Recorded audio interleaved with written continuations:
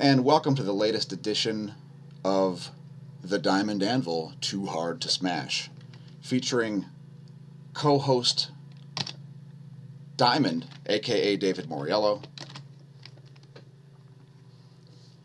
and me, co-host smAsho. We're co-host and co-host. That's why we co-write the show. Although it was this guy's idea. How's it going, Diamond?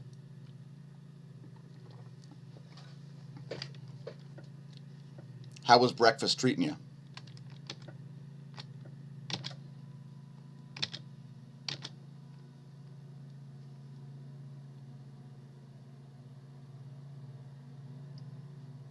I think you're cutting out, bud.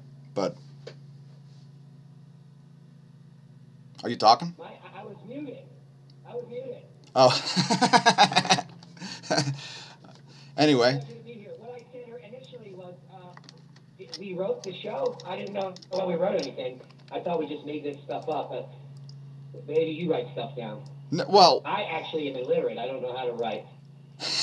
No, we write That's stuff. What makes me too hard to smash. I think we just write stuff by having conversations on Skype, right? Because I go, hey, we haven't done a video about this or about that, right? Nothing about. So my breakfast was amazing. It was a custom blueberry sausage with Michigan blueberries, custom stuffed breakfast sausage, and two of my farm fresh eggs. Oh. Yeah, it was banging. It was like dessert and breakfast all at once. Oh man, the fresh blueberries, huh? Nice. Yeah, pretty nice. In a sausage, I never even heard of such a thing. I think, of course, I want some of those. Somebody just sent it to you, or you bought it, or what was the deal? No, sometimes our market gets custom meats from local processors. So somebody made a whole batch of blueberry breakfast sausage, a local farm, and they had it for sale for a couple weeks. You had to buy a bundle, like a 10-pound bundle, but it was only like $12. So let's talk about PPE nightmares. That's my favorite topic that I haven't really covered very much on the videos yet. So yeah, how about a little bit of PPE nightmare coverage? So you can probably see what's going on the screen there. That was me yesterday at the end of my day at work, and it's not because I had to wear that stuff. It's because my employer has funny contests sometimes, like wear weird clothes to work. And yesterday's thing was wear crazy pants. So my crazy pants consisted of a full hazmat suit, elastomeric dual filter respirator, goggles, and the whole deal. Extra gloves. And now I've owned this stuff for ages. Well, I didn't. Go ahead. Let me tell you about PPE. I went down to New Mexico, where it's mandated that everyone has a Saturday wear masks, and almost nobody had a mask on. Yeah. We went into Albuquerque, which is a big city down there, and there were some stores that had signs on the doors that said, "No masks allowed." Nuh-uh.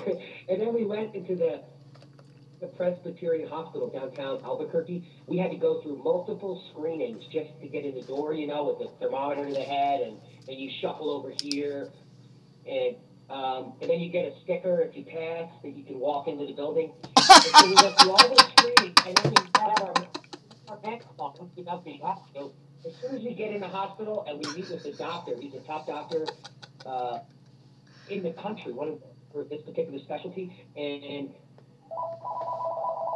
says he doesn't have a mask on. He takes it off as soon as we get in the office. And he's like, these masks, what a crock.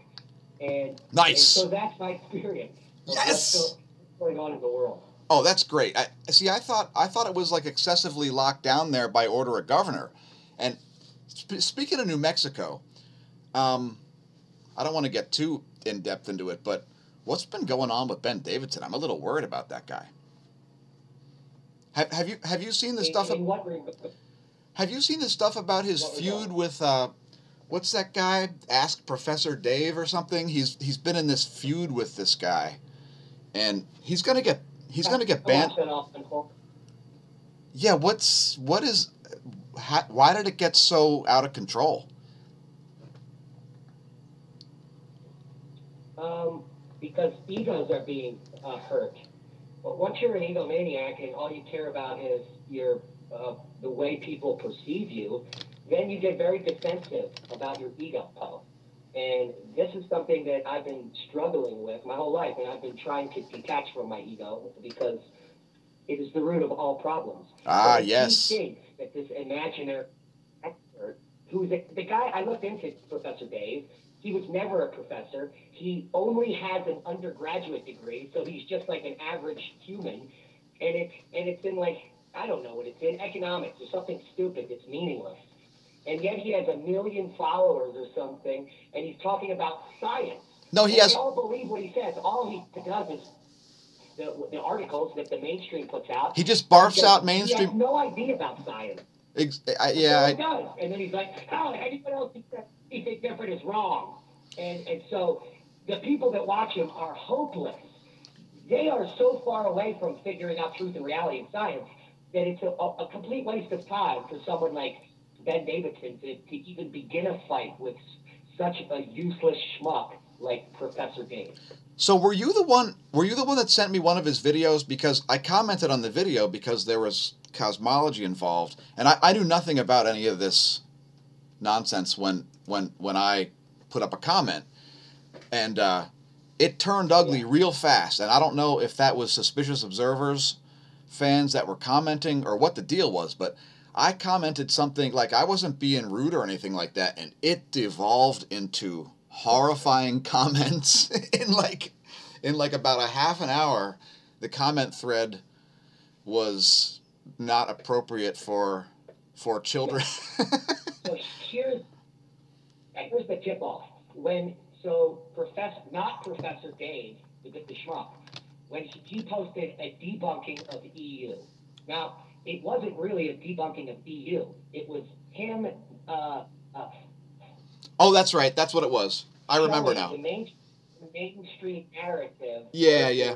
The electric universe now. And he got a lot of the suppositions of EU wrong right from the gate. So right, if you just fact check him, the whole video is useless because he didn't even know the premise of EU. So that's the number one tip, that this guy is an idiot. Well, and I don't know.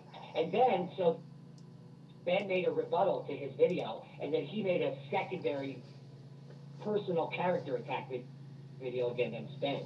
So that's how it happened. Boom, boom, boom. 1, 2, 3. Yeah, but then did you see the email that got sent? It got real ugly between those guys real fast, because Ben was talking about how his subscribers are going to show up to his place in RL, and like, it got really bad. Like, yeah, I heard that, but I mean, that's the stupidest thing ever. Why would you threaten a non-threatening person? I know. Yes. He has a brain capacity of a peanut, and you're threatening him like that. I know. So childish. That's what I'm saying. That's what I'm saying. It's a problem. The cosmic rays affecting his brain. Dude, I thought it was a lockdown, but like from what you're saying about what it's like in New Mexico, maybe I'm wrong. I don't know what's up with it. Well, he's up in Colorado Springs, and that's not country, so I would not be anywhere near Denver, which is why I'm 6 hours south of that shithole. Wait a minute. No, Ben Davidson lives by Albuquerque, no? No, he moved last year. He's in Colorado Springs. Okay, well, anyway... Right next to NORAD. Anyway, the point is... Into the earth. The point is, it devolved... It devolved into nonsense on both of their sides, and they're both highly successful YouTube channels that have 500,000 subs each. There's basically no reason for them to even argue, especially considering what you said earlier in that Ben Davidson's publishing textbooks. You know what I mean? It's just bizarre. He was Professor Dave was unaware of the textbook. He also made a claim that no one uses it when you can go see exactly who's using the textbook. I mean, Professor Dave does not even know how to research because he's an undergraduate shill with a YouTube channel, and he talks, he just talks like a smarmy little know-nothing, and then all of the sheep gobble it up. They're like, gobble, gobble, gobble, gobble. Well, oh my God, black holes, gobble, gobble, gobble, gobble. Yeah, I know, but it was weird because my experience was when I commented, I said, I started to talk about the implications of condensed matter stars and yada yada yada, and I put a link to you know, a certain article about how condensed matter may explain all of cosmology very concisely, and it really wasn't the response wasn't that crazy. But what happened was some idiot intruded on our conversation in the comments thread, and that really helped it to devolve into chaos. So I don't know. I mean, it's I think like what you said is pretty much the case, that this guy is just vomiting out and rehashing old, washed up, highly disproven stuff. I just heard a very large insect flying around here inside. Let's hope I'm not being murdered by a hornet right now. It could be. Could be a murder hornet. Hey, check this out. I got a great centipede story. This morning, I jump in the shower. I turn the shower on. I get in the shower. I see an object tumbling in the water, right? I'm like, oh, what's that? I realized it was a house centipede. So I took a towel, and I turned off the shower and dipped the towel in, and I saved the house centipede. I put it on the ledge by the tub, and I put a square of toilet paper there to dry it off, to get the soap out of its pores and stuff. And it kind of eventually came back to life and crawled off. And I was like, yes, house centipede survived. You know, because it's a beneficial, you can't call it an insect because it's more like a segmented worm, but amazing animals. Not as good as a bald-faced hornet, but amazing animals.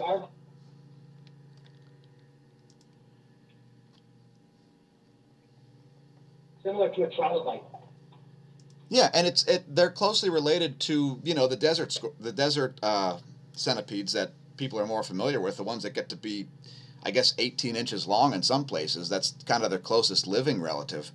But they're actually more closely related to an earthworm than a thing like an insect, because they're nothing like an arthropod, obviously.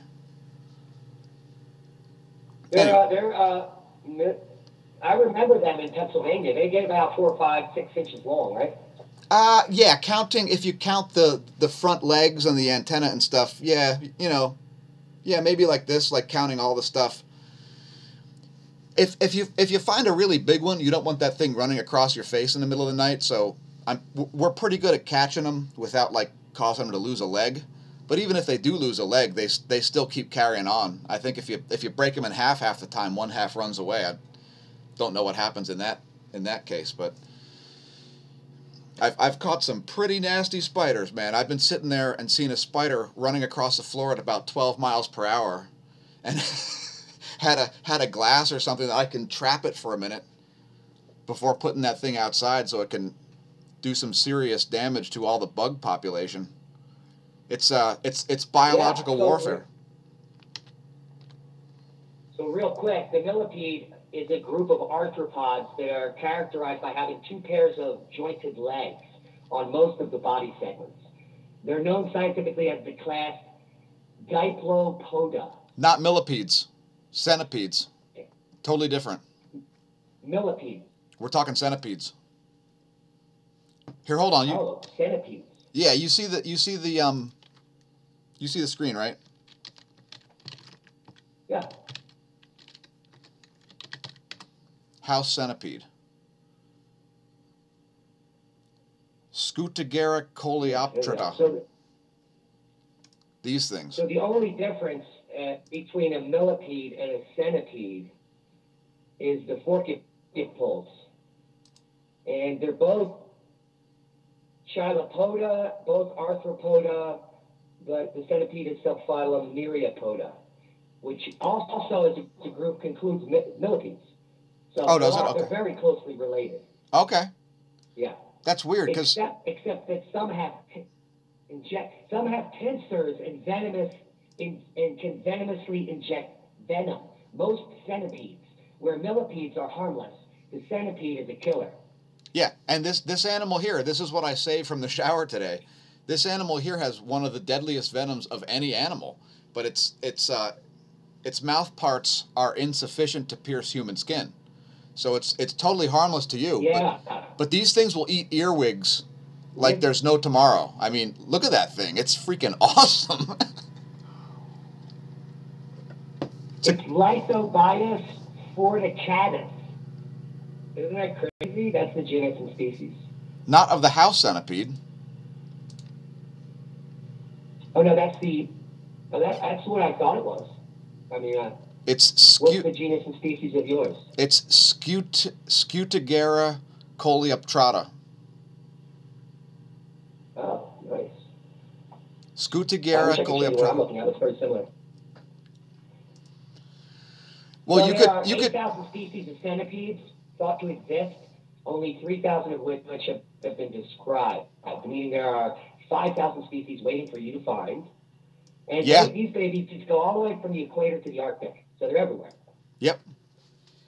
And the really large ones that live in the desert, you know, and those look totally different than the house centipede. They are capable of doing some damage. They also have venom. I don't know if they're very likely to kill an adult or anything like that. But the larger desert species of centipedes are pretty. You don't want to mess with them. But these things are harmless. They cannot bite you. So, I guess like ounce for ounce, the venom is. There is a tropical version. Yeah, there's a tropical version that's cave dwelling and subterranean. So there's multiple versions, but they could get up to 12 inches, and the big ones are called scolopendromorphs. So that's a word I never heard of. Nice. Scolopendromorphs, and imagine seeing a 12-inch centipede if you're walking down a trail. That's got to be crazy. That's worth the whole video. I know, right? Yeah, large animals with exoskeletons are pretty intense. Imagine if there was like an ant that weighed 3 pounds. Imagine how much mass an ant that weighs 3 pounds would be able to move. It would be able to like cut through your car and stuff. Yeah, if you didn't know you stepped on an anthill, your leg could get bitten off. Yeah. Fortunately, back in the Precambrian and stuff, I guess we had giant dragonflies, but there's not a lot of evidence of any like really scary bugs. Although if a dragonfly with a 2-foot wingspan landed on you, you would definitely notice. Well, I mean, some of them are estimated to have 4-foot wingspans. Oh, jeez. Could you imagine how much wind? A 4-foot wingspan. Okay, so hey, let's shift topics here and talk about bio bug out bags. I've got a bio bug out bag. So if you too want to look like this and be a full-fledged covidiot,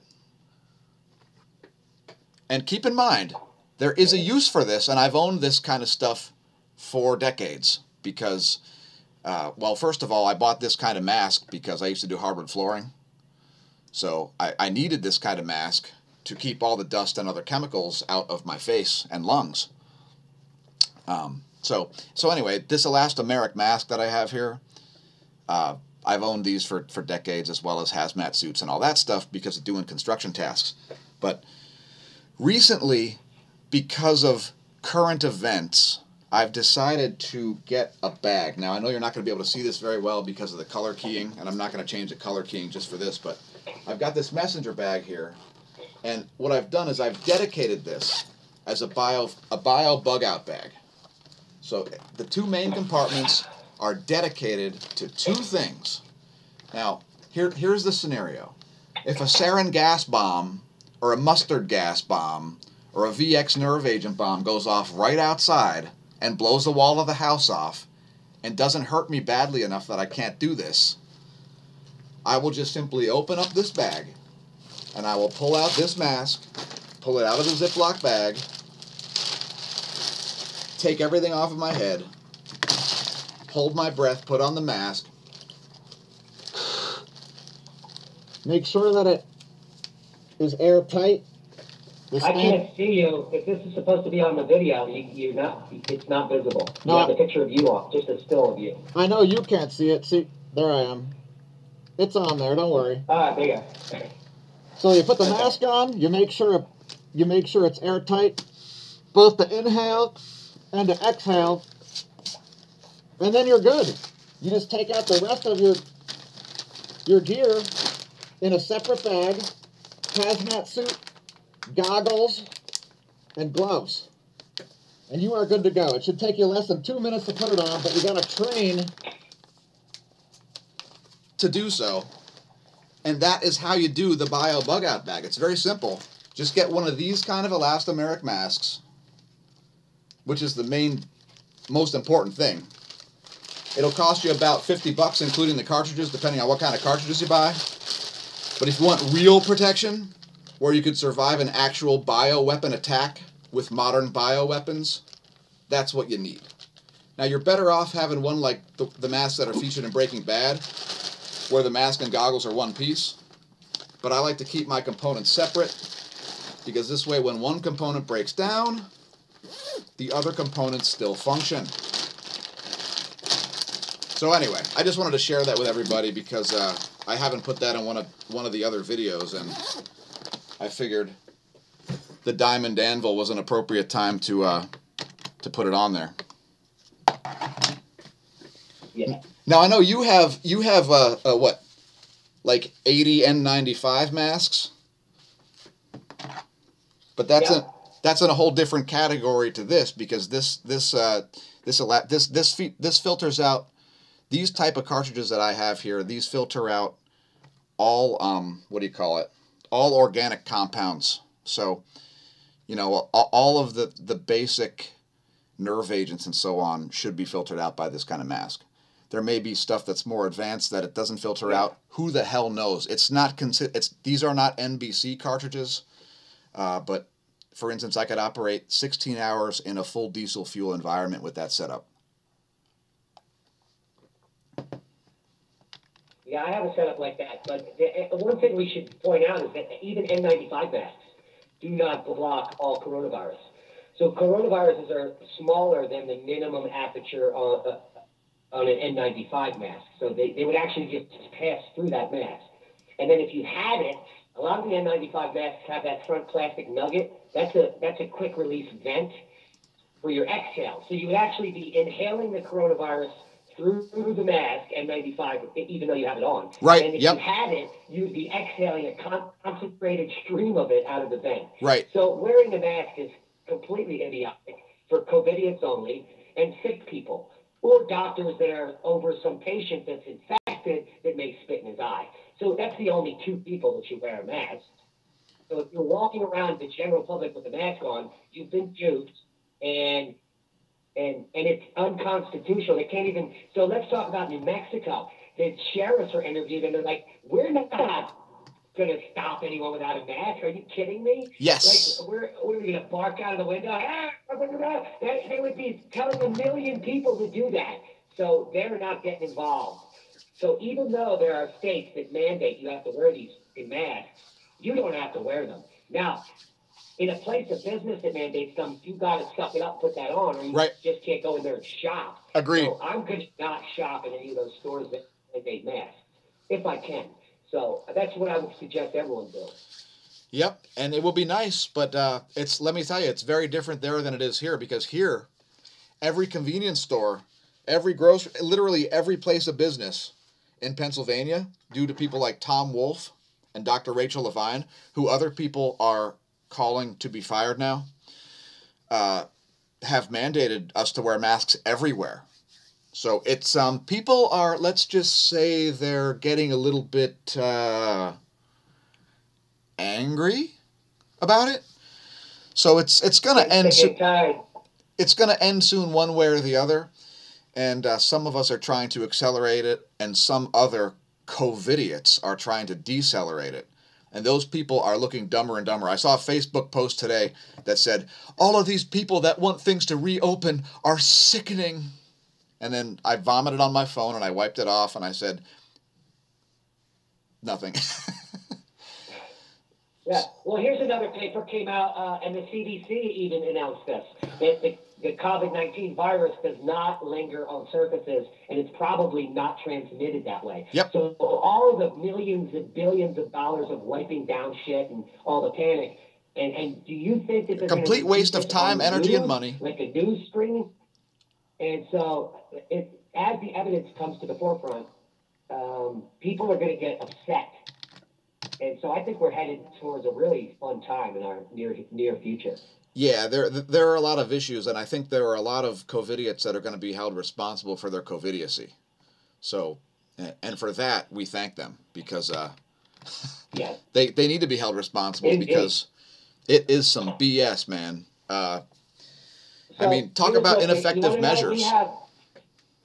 We have like some. You think it's like a little less lenient out here, which is true, but there's only a few hundred people that even ever had it or that are in the hospital currently. No, more lenient. Yeah, but there are certain factions out here that lean a little left, like our farmers market group called Southwest on Sustainability. The farmers market this year, down in Durango, the farmers market is just normal with the regular, wear a mask or don't or do whatever you want, social distance.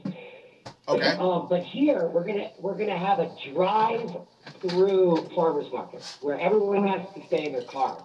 The dumbest idea I ever heard of. I don't know how you would look at the produce or pick anything.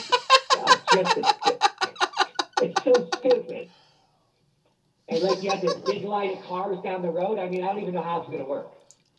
That sounds like insanity. Yeah. Check this one out. Pennsylvania liquor stores have reopened.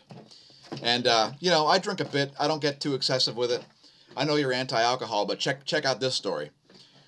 I went to one of the liquor stores, right? And here was the process I had to do to buy a bottle of vodka. The process was I had to go to the Pennsylvania LCB website. I had to download a PDF document that was 30 pages long that was like a graphic of all of the PA liquor stores by county. Then I had to figure out what county I was in. And I won't disclose that for security purposes. And then once I figured out which county I was in, I had to figure out which store it was. And then I had to call the store 3 times because the line was busy. And then when I finally got through, the store answered and said, "Oh, hello, please give us your name and number so that we can call you back for your curbside delivery." And I said, "Okay, here's my name, number." She's like, "Last name?" I'm like, "Okay, here's my last name." And then she gives me these instructions like, "We ask you to stay in your car and yada, yada, yada." So I'm like, okay, I'm in the parking lot right now, like literally looking at the store. And I'm like, I was just going to walk there. And she's like, "Well, we ask that you stay in your car." I'm like, okay. So I drive up, and a local police officer walks out. And I hand my ID to the police officer, who takes it inside and scans it because you got to know which COVIDiots are buying the booze and which ones aren't buying the booze. Because I must be tracked at all costs. And then I'm like, all right, cool. And then I think I handed. Well, they may need that vodka for hand sanitizer, right? So but the cop have to come confiscate that. The cop did the transaction though. It was like a local municipal cop. And the cop did the transactions. I handed the cop the ID. I handed the cop my Visa. The cop went in, like, the employees scanned it. The cop came out with the booze. It was insane. I was like, what? Did the cop have a mask on and gloves? Yeah, I think the cop had a mask on and tactical gloves. It was like a woman from Eastern Europe. It was amazing. It was amazing.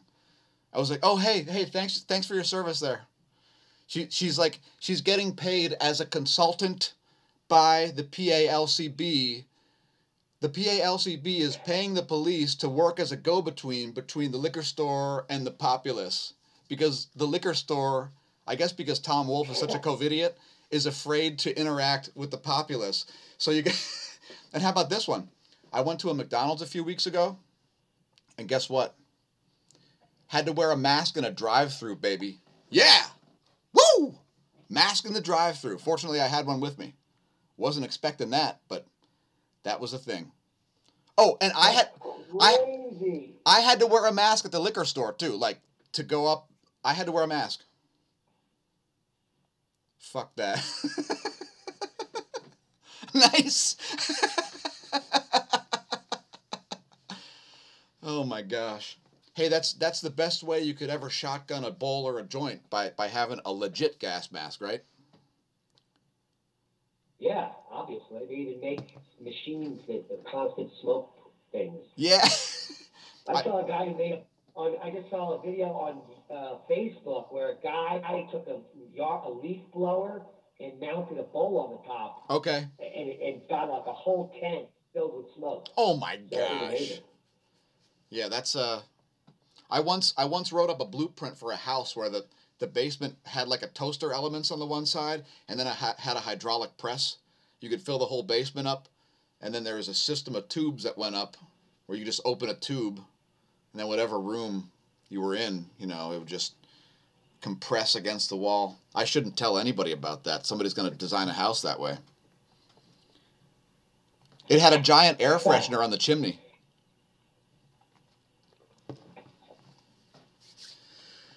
Anyway, so I gotta go plant some trees.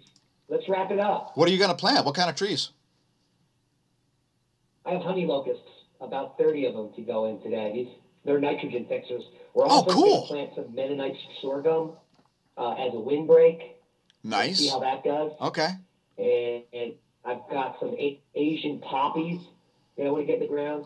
I And like we have locusts. about 100 vegetable starts that we needed to put in there. It's some of the Honey hardest. locust is great because it's a permaculture tool. It's So a as the honey locust tree grows, you cut back the branches, and then the roots in the ground die back a certain amount and fix nitrogen. So oh, okay. it's a free fertilizer.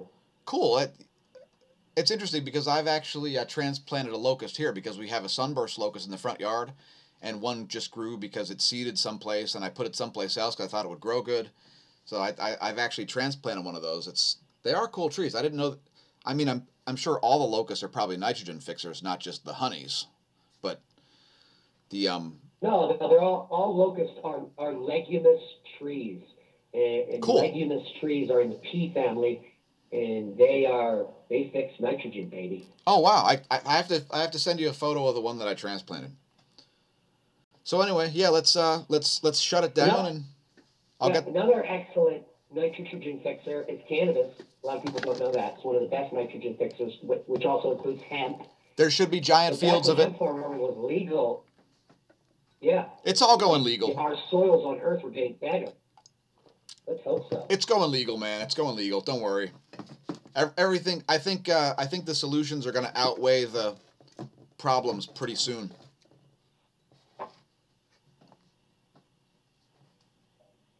All right, let's do this again soon. All right, man. Talk to you soon, and look for the video going up. It'll look better when it's up than it does from your perspective now, because we can't share everything until it's because you got to watch your own content, right? Yeah. You got to be like an editor of yourself, because if you say something weird, you got to be like, hey, editor's note, I said something backwards or something, right?